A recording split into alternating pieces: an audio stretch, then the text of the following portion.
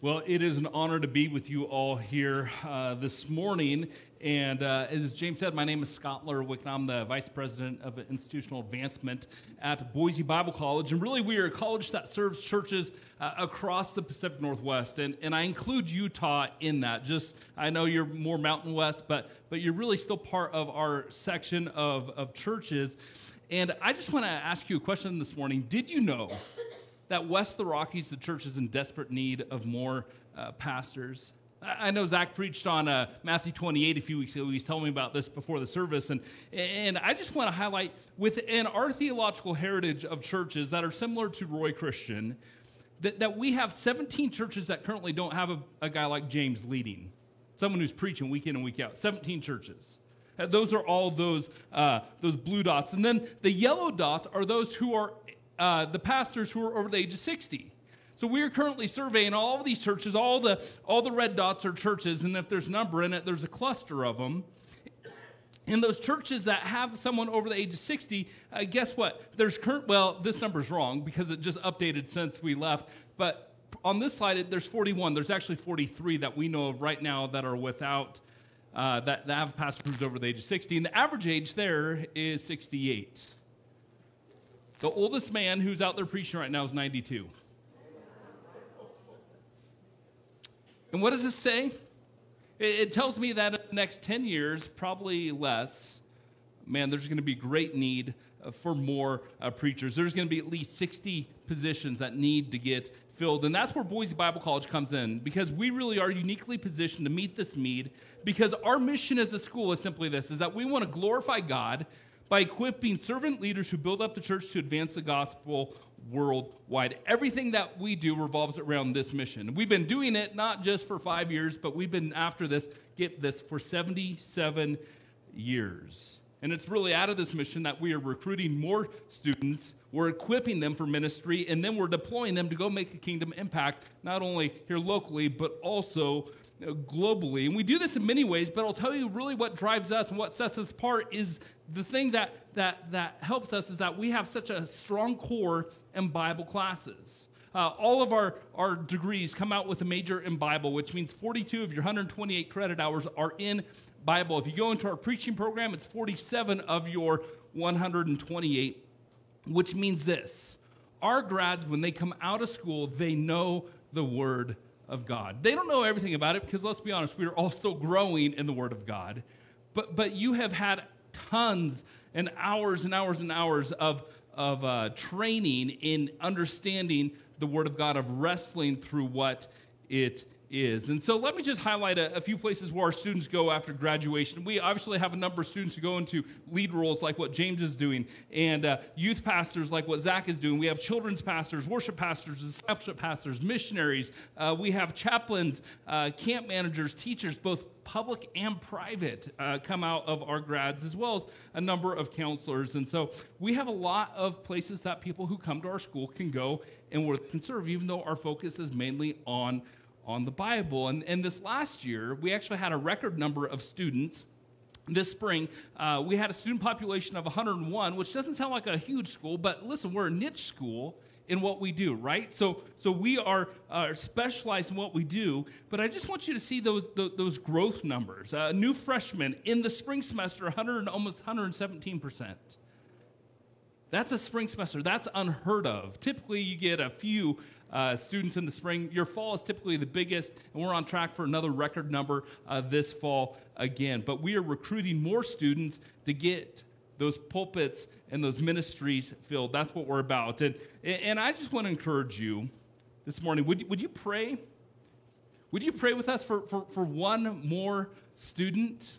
Would you join us in being strategic about praying for that one person who senses that call of God on their life to go into a place like Boise Bible College to get equipped for ministry? This is a picture from 2 weeks ago. We had a high school conference called Preview, and there were 17 students who had committed their lives to go into a vocational ministry. And we invited all those students up, and then we surrounded them, so they're buried in that crowd of students there. And we prayed over those 17 students as they were coming to Boise this fall to be equipped for ministry. But listen, we need more than 17. We need more than 80. We need 100 or 125 students a year if we really want to make a dent in this need that's coming. And so I would just ask you, would you pray for one more, and would you also just send one more? Send that one, encourage them.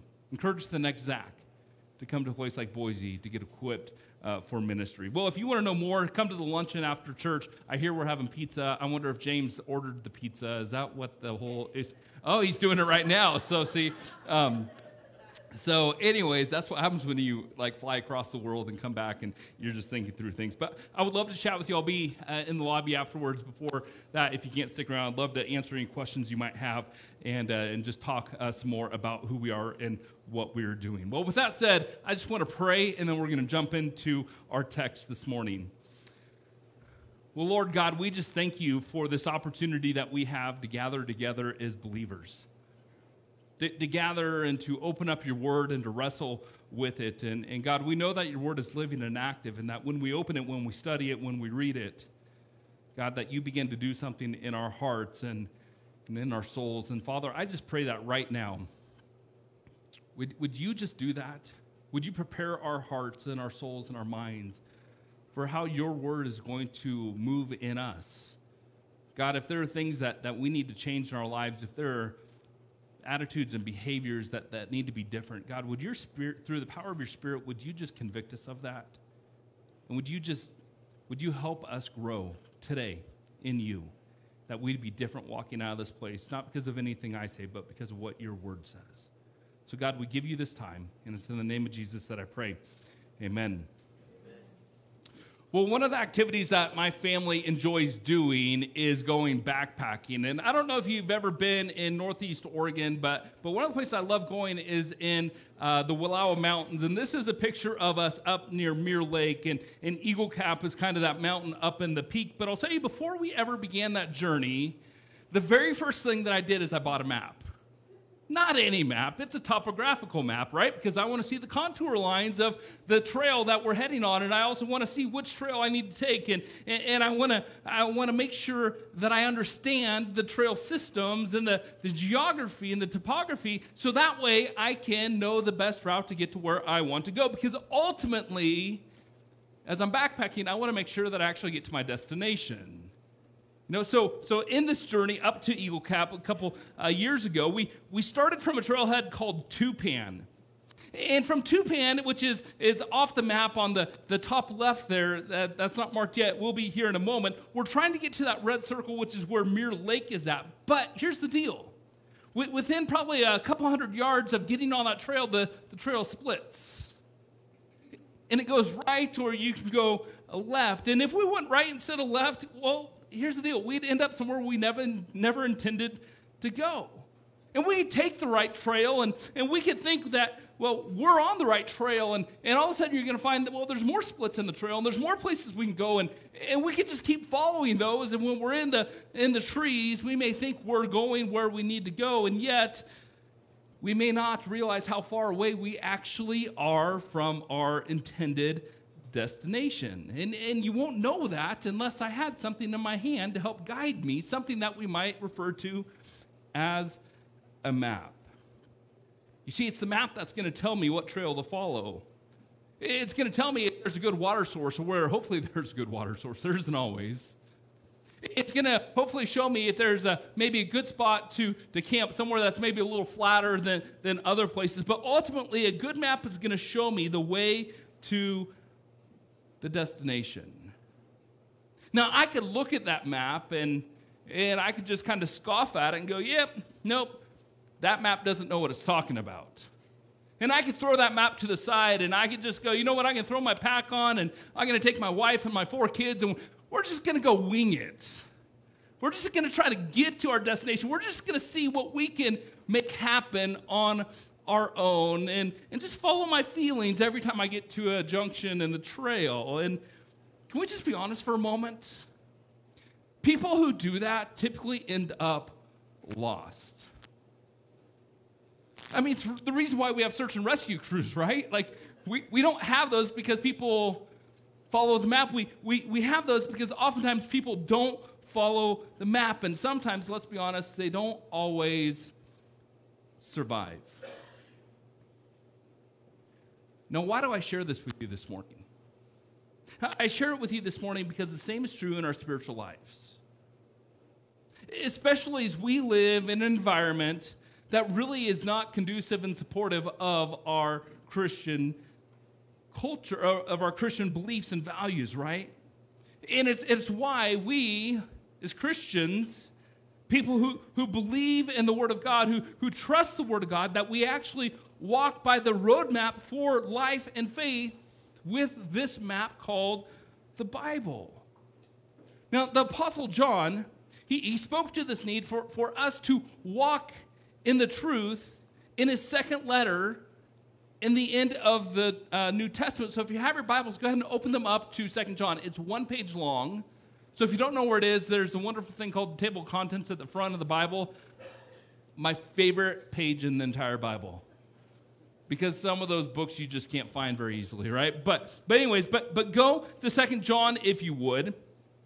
And we'll be there in just a moment. But before we dive into the text, I need to give us some important background about the text, about who John's writing to and when he wrote it. You see, he wrote this around 85 to 95 AD, and that's important for this reason.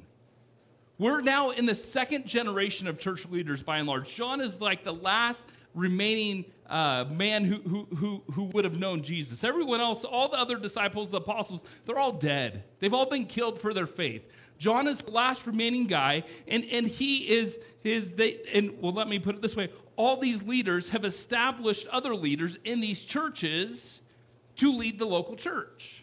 So it's not like you can just call Peter, James, or Andrew and say, hey guys, would you guys come over and just help sort us out? They're all dead. You just got John. They've already established these new leaders in this area, which is known as Asia Minor, which would be modern-day Turkey today. And that is who John is writing to. He's writing to these churches. And really, if we're honest, they're small churches, they're house churches that are popping up as people are coming to know Jesus. And what does this mean? That this context means, as we're looking at it, is that, man, there's a greater opportunity for varying theological positions to present themselves. You don't have the apostles to go back to and say, hey, can you clarify this for me, without one of these letters that they may have had.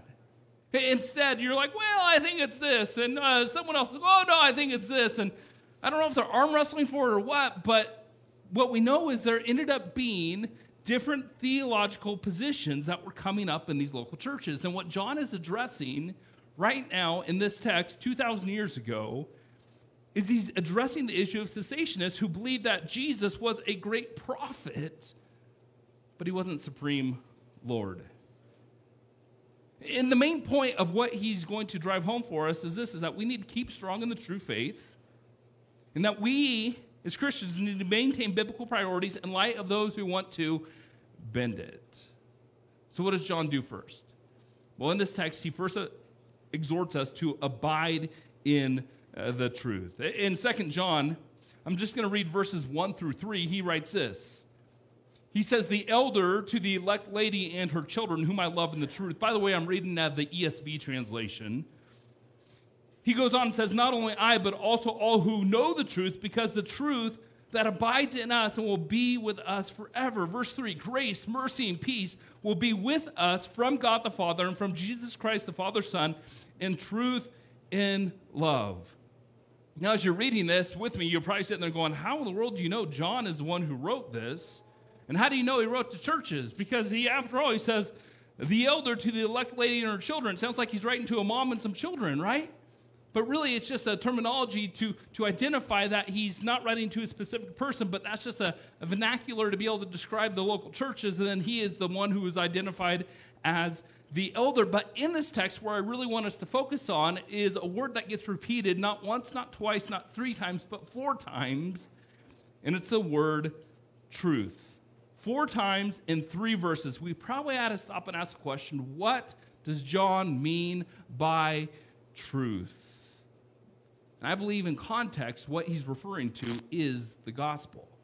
In John 8:31, we read this. So Jesus said to the Jews who had believed in him, if you abide in my word, you are truly my disciples, and you will know the truth, and the truth will set you free.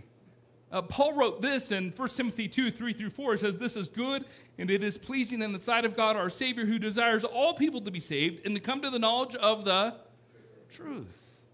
You probably know this one pretty good. John 14, 6, where Jesus said, "I am the way, and I am the life. No one comes to the Father except through me."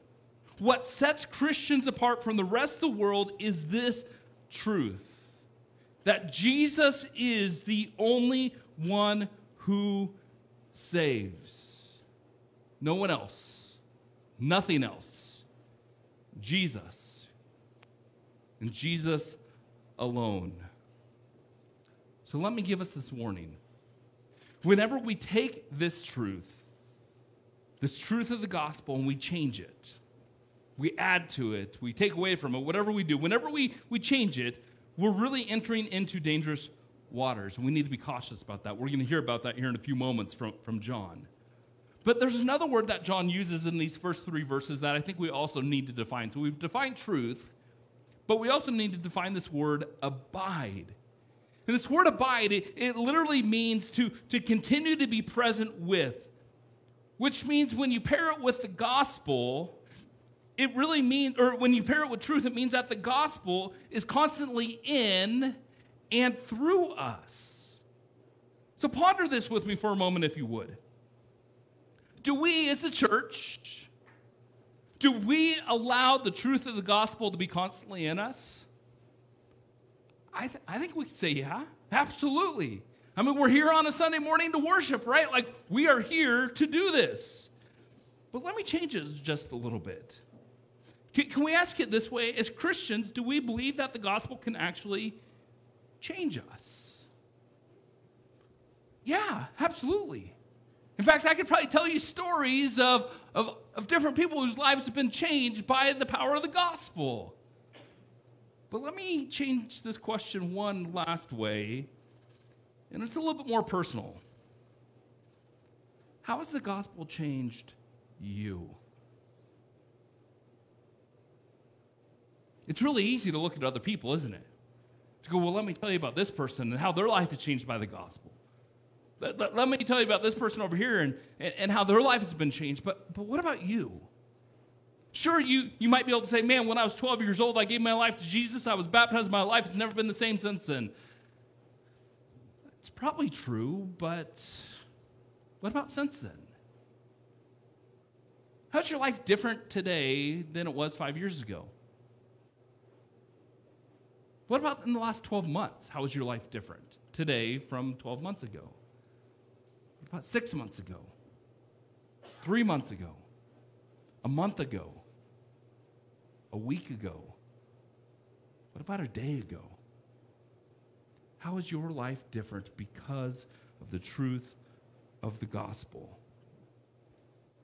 If we really believe that the gospel is the power to save, as Paul says in Romans 1:16, then our lives need and should be different from the rest of the world. And if our lives are not different, then maybe, just maybe, we have a little bit of soul searching that we need to do. Maybe what we need to do is we need to spend more time abiding in the truth of God's word.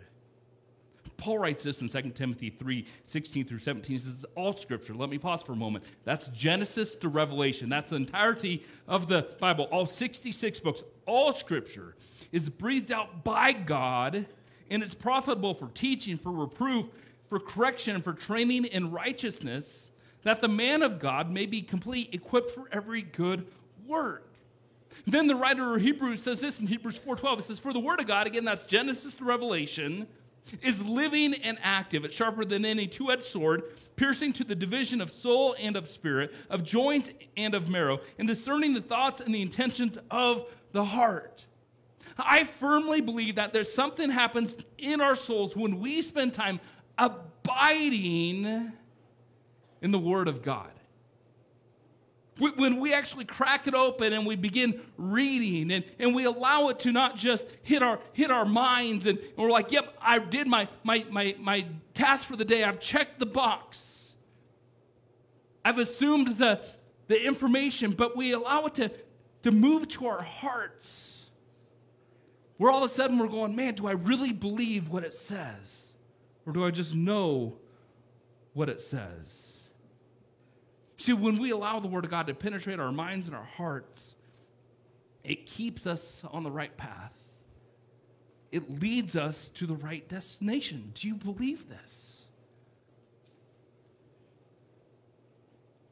You know, we have to be people who don't just have some intellectual assent to the truth, but that we do what John is going to tell us to do next, which is that we walk in the truth. We got to know the truth, but we also have to walk in the truth. This is what he says back in the text in verses 4 through 6. He says, I rejoice greatly to find some of your children walking in the truth, just as we were commanded by the Father. And now I ask you, dear lady, not as though I were writing to you a new commandment, but one that we have heard from the beginning, that we love one another. And this is love, that we walk according to his commandments. This is the commandment, just as you've heard from the beginning, so that you should walk in it. We're commanded to walk in the truth, to take the word of God and to actually live it out. And can I just say, this should not be new information for us. We shouldn't be reading this for the first time in John's letter here and to go, didn't know that. And maybe we have, maybe this is new for us, but if we've been in the church for a while, if we've been reading the Bible, it ought to be a reminder of what we should be doing. After all, Jesus says this in John 14:15. He says, if you love me, you will keep my commandments. If you love me, Jesus says, you'll keep them. John writes this in his first letter in 1 John 2:3 through 6. He says, and by this we know that we have come to know him if we keep his commandments. That'd be Jesus' commandments. That'd be all of the commandments of God. He says, whoever says, I know him, but does not keep his commandments is a liar, and the truth is not in him. Let me pause for a moment. Can I just say that's my least favorite verse in the entire Bible? Because there's times that I don't obey. There's times that you don't obey. Oh man, that's humbling, isn't it? But he goes on in verse 5 and says, but whoever keeps his word, in him truly the love of God is perfected. By this we may know that we are in him. Whoever says he abides in him ought to walk in the same way in which he walked. See, walking in the truth means that we are actually doing what Jesus has commanded us to do. It's in this obedience that our knowledge of the truth of the gospel, it really does bring conviction to our hearts, and it changes the way in which we walk and live out our lives. And as we are doing that, the gospel then gets to be heard and seen by people who desperately need to hear it. And it's not that we do it in this prideful and arrogant way, but we do it, as John writes, with humility and with love. And Paul writes this in Colossians 3:14. It says, above all these, put on love, which binds everything together in perfect harmony. We are to walk in the truth with love, which is honestly us reflecting the life that Jesus lived. Now, why is it important for us to abide and to walk in the truth? This is really where it comes down, where the rubber meets the road. Because when we abide in it, in the truth, and when we walk in the truth, then we have the awareness for when someone says something that's not quite right. For when someone says something that we realize that we've just left the trail, and we're actually going somewhere that we shouldn't be going. And when we have that moment where something is said that's not quite right, what John is going to tell us to do is this, is that we need to fiercely guard the truth. As we jump back in the text, he says this starting in verse 7. He says, for many deceivers have gone out into the world, those who do not confess the coming of Jesus Christ in the flesh. Such a one is a deceiver and the Antichrist. Watch yourself so that you may not lose what you've worked for, but may win a full reward. Verse 9, everyone who goes on ahead and does not abide in the teaching of Christ does not have God. Whoever abides in the teaching has both the Father and the Son. Verse 10, if anyone comes to you and does not bring this teaching, do not receive him into your house or give him any greeting, for whoever greets him takes part in his wicked works. John says right here in this text something that I think we just don't think about very much in the modern church today. And it's this, is that there are deceivers that are in the church. I think it's easy for us to think there's deceivers outside the church. Of course, there's lots of deceivers out there. But he says, no, there's some who are in the church. And he calls them Antichrist. And they really are those who oppose the word. And really what they do is they come and they bring these teachings in these ways that are clever and novel. This new idea that, oh, have you heard this? You really aren't understanding the Bible this way. You need to understand it this way. And what we have to understand is that their goal is not to progress in their understanding of the faith, but to progress beyond it. And so Paul gives us two exhortations here. He says, first off, don't be deceived by them. Know your word so you know when it happens. And then the second thing he says is don't encourage these deceivers. Don't hang out with them. Don't treat them as if they are walking with the Lord. Now, David Jackman, who's a theologian, wrote this. He says, novelty is always deceptively attractive. And false doctrine can thrive where it is promoted as progressive, advanced thinking. If you are not walking and abiding in the truth, then you won't know when a claimed truth is not a truth at all. And as a pastor, serving in local churches for 18 years, I can tell you that I've seen this firsthand. This isn't just some idea that existed 2,000 years ago and today it doesn't exist, but I've seen this attractive and novel thinking that has led senior pastors down a road that ultimately destroyed a church. I can think about a moment in a church that I'd served in where we had an elder who was bought into some of these novel teachings that were so attractive and felt so right, but ultimately weren't right at all. And what John is writing to us, it's not some fairy tale. It's still something that's alive today.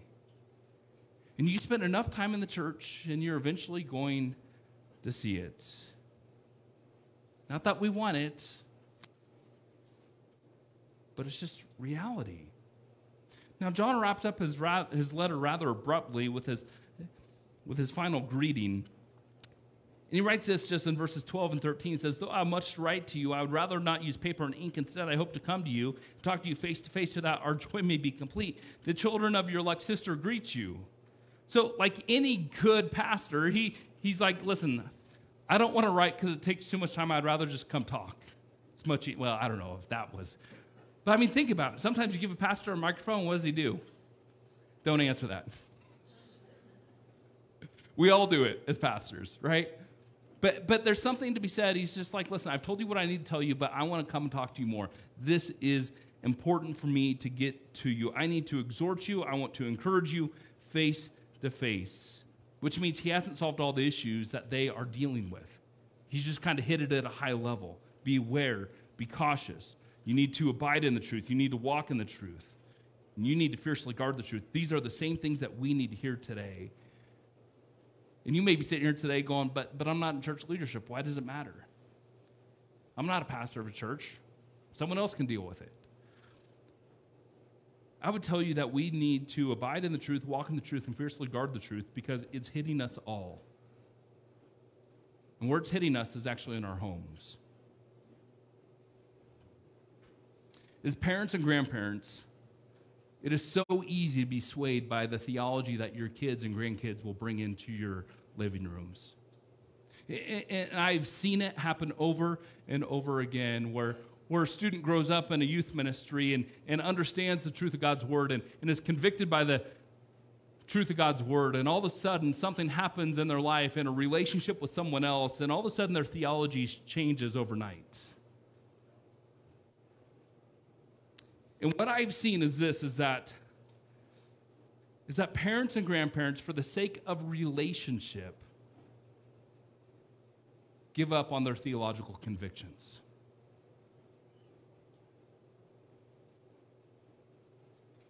For the sake of having that relationship with their son or their daughter, or their granddaughter or their grandson, maybe it's a neighbor, a friend, a coworker, whoever it might be, is that we give up on biblical truth so we can remain friends today. And can I just urge you this morning, don't get distracted by these clever theological positions that bend the truth of God's word. Be committed to walking the path that God calls us to be on. Don't try to take some shortcut thinking you're getting to the destination faster than anyone else. If something feels off, hit pause, research it, and figure out why. Figure out what the truth is, and then live by that truth even, and this is the hard part, even if it means that others are going to reject you. Even if it means that that son or that daughter is going to walk away from you and cut you off. Even if it means that that grandchild is going to say, so long, Grandma and Grandpa, don't need you anymore. See, our hope isn't that people would reject us.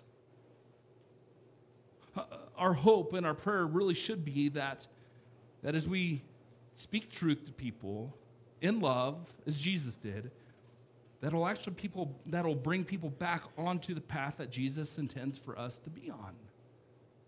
If people choose not to be on that path, that's their decision. We're called to exhort, to encourage, to love, and invite people to be on that path with us, on the path that leads to eternal life. See, when we abide in this truth, we can walk in the truth. And when we walk in this truth, then we get to reflect this truth to a culture, maybe even a family, who desperately needs to hear it. Would you pray with me? Lord God, we just thank you again for today. We thank you for this time that we've had to wrestle with your word. And God, I just pray for those right now who are wrestling with maybe a relationship that they have said yes to, and in light of that, they have said no to following your word. And God, if that has happened, would you just pour your grace out on them right now? Would you just guide them back to walking in the truth? And God, in that, would you also just give them wisdom and discernment on how to engage in those relationships and those conversations? God, none of that is going to be easy. And without you, it's going to be really, really hard. So God, I just pray that you would guide these people in the relationships that they may be battling in as they stand on your word. God, give them the tenacity, give them the passion, the conviction to not waver on you. God, we thank you for this time. It's in the name of Jesus that we pray. Amen.